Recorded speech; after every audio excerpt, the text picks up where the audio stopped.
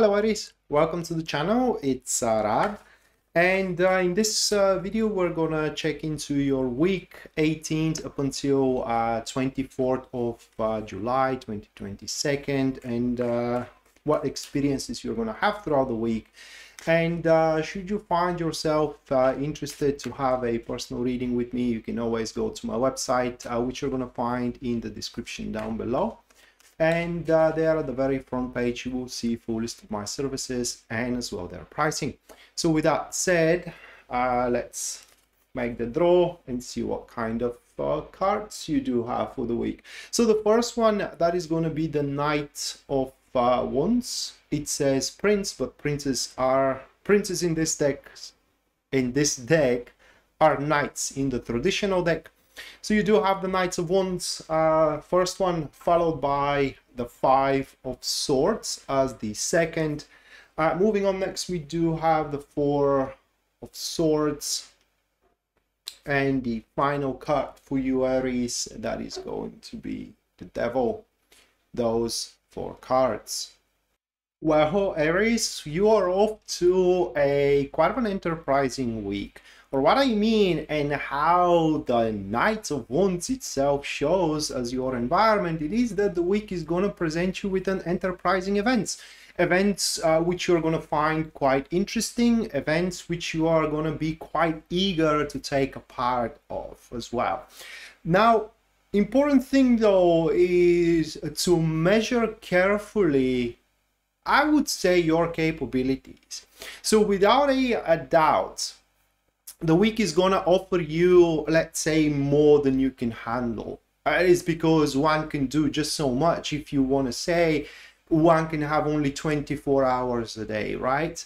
And the question is going to be which enterprising event, which endeavor is going to be better than the others. Now, luckily for us, the Four of Swords and the Five of Swords very adamantly, and as well, how can I put it into words accurately, let's put it that way, is showing us, or is showing to you, how to scale up the events that are going to be better than others for you. Now, the Five of Swords sits into a position that it deprives you of, while the Four of Swords sits into a position that helps you with. And these two cards being bound together, it kind of shows that through I would say through sharing up what you are planning to do, through sharing up with faithful companions the events that are presented to you, whether these are dates, whether these are projects, whether these are a kind of like a just isolated events, with the faithful companions, these people will be able to help you scale, and straight away they are going to scale for you which events are going to be better than others. And that is important. Why? Well, it is because under the energy of the Knight of Wands, one has a momentum which is a finite momentum, meaning that if you are scampering around many enterprises, trying from everything just to see what works for you better than the other, it's very likely that halfway through the week you guys are going to find yourself being burned out to a point where you would not want to see anybody, to a point where you would not want to enjoy life, to a point where probably you will not want to even go out and have a cup of coffee with a friend or with a colleague, and so on and so forth. Another way how we can look at those cards, with the Four of Swords sitting there and the Five of Swords sitting into the second position, it is that if these events are very important, say for your career growth, or say for the stability of your marriage, here the Four of Swords really urges you, if there is such a person, to seek it, and that is a person of a profession or help, like a physician, like a lawyer, like an advisor, you know, marriage consultant, business advisor, solicitor, etc., etc. And that way, through a honest and open conversations, it seems that you will be able to, like I say, recognize which of these enterprising events are going to be yours, they're going to benefit you the most, and that you're going to have, if you want to say, quite of a fun being in them. Another way why this is important is because under the energy of the Knight of Wands, which sits into your environment, once you take a part of, there isn't going back from it. What I mean is that when the Knight of Wands invests into something, he is willing to go to the very end of it, and that is how your standpoint, that is how your attitude is going to be toward the event itself. Even if the event happens to be something of a loss, right, it's making you losing more than gaining, you still are going to have the attitude, at least for the duration of the week, to basically invest and get as far as you can, as far as your capabilities are making you to go for. And that comes from the very Five of Swords, which is into, like I said, the second position. That is what deprives you of, that is what holds you back. And so the cherry of the cake, guys, why, you know, what toward what end all this is happening? Well, we do have the Devil at the end. And the devil stands for the satiation of thy hunger. You know, you may be hungry for love, you may be hungry for power, you may be hungry for money, right? You may be hungry for freedom, whatever, wherever your hungers lies.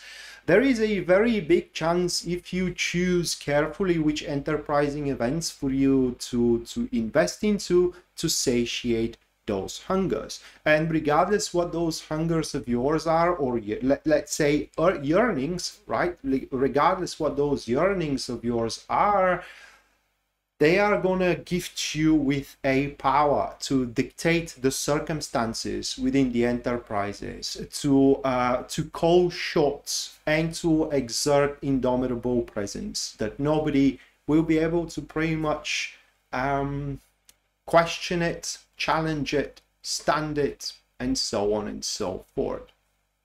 So what boil really downs to is, can I put it into words here? What boils down to is one, to recognize that second opinion or a objective opinion outside of our environment is gonna go for a long run, because the Five of Swords in that particular case stands for the very generic meaning here, okay? And that is a bit of victory. That is when you surpass, or when thou surpasses thy limits, not recognizing that, you know, they have bit a larger piece that they can chew up and swallow down, and thou find thyself with way too much to handle. Additionally to this as well, the Five of Swords kind of like carries on a little bit of an incentive here to abuse thy power, like you to abuse your power over people which are lower than you are. For example, if you are a team leader, or if you are a boss into your work as well, just so they can be directed, these people to be directed to your yearnings, which may not be the most ethical way to get it. Okay, that's why maybe it will be a time for you to consult yourself with a professionalist, with a professional into the topic and into the field that you are trying to chase those yearnings. But suffice to say, here you are going to have the opportunities which are going to be quite enterprising and exciting as well. It all comes to that, are you going to invest yourself into the right ones? And so with that said, this is your weekly tarot reading. Hopefully you do enjoy it and you do liked it, and we may see each other next time. Until then, bye.